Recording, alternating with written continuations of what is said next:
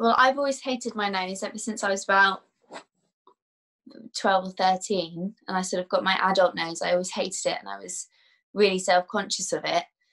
And I knew I always wanted to change it. When I got to about 18, I spoke to my family and I said that I really wanted to get it done, and luckily they were really supportive about it, because they all knew that they already knew that I hated my nose.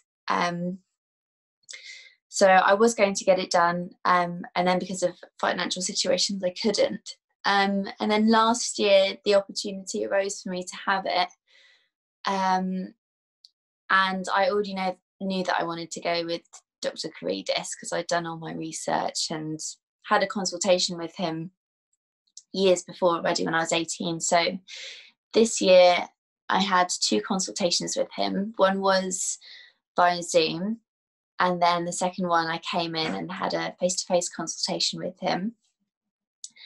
And I really had like no fears whatsoever going with him, because I'd done all my research and I knew that he was sort of one of the best surgeons, and I'd seen pictures of his work, so I knew that I wanted to go with him definitely. So was really excited. And then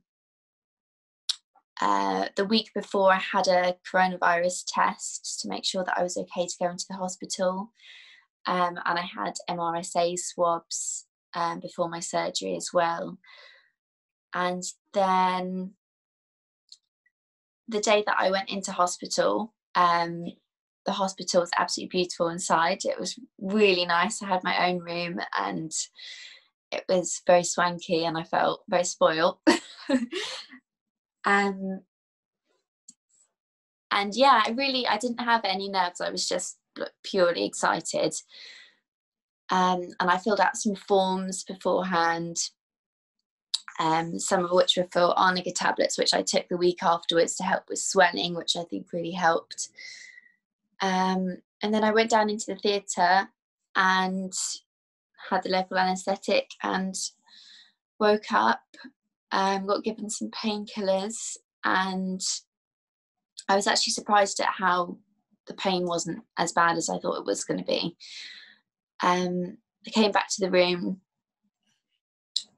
and just spent the night there. In the morning I had a bit of pain and discomfort, but it wasn't anywhere near as bad as I thought it was going to be. And then at about 6 o'clock in the morning, they removed I can't remember what they're called, but they're kind of like tampons that are in your nose and your nostrils. So they took those out, and that was probably the most painful part about it, but they're constantly asking how the pain is and offering you pain relief, so it wasn't too bad. And then the next morning I had a nice breakfast in the hospital, and I went home with my mum, and she looked after me for a week, and I actually had minimal swelling and bruising as well. My cheeks got a bit swollen for a week, but my eyes weren't very bruised. I only had a tiny bit of yellow bruising around them, which was surprising. And after a week I went back and had the cast taken off, and I was so nervous the night before. I actually had a little breakdown with my mum. I was panicking because I'd wanted it done for so long. I thought, oh my goodness, what if I don't like it? So I had a freak out. And then the next day I went down, and the nurse, Romy, who was super helpful, she was in contact with me 24/7, gave me her personal phone number and said, just message me anytime you like. She was so helpful.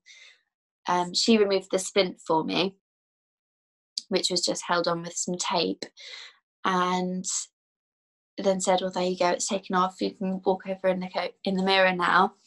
And I was so nervous, I was shaking, and then I was just in complete disbelief, and I kept saying, oh my gosh, that's not my nose, because the bump's completely gone, and I'm just so happy. I completely love my new nose, and I wish I'd done it sooner. If anything, it's the best thing that's ever happened to me, and it's definitely changed my whole life, my confidence, and yeah, I'm so glad that I did it.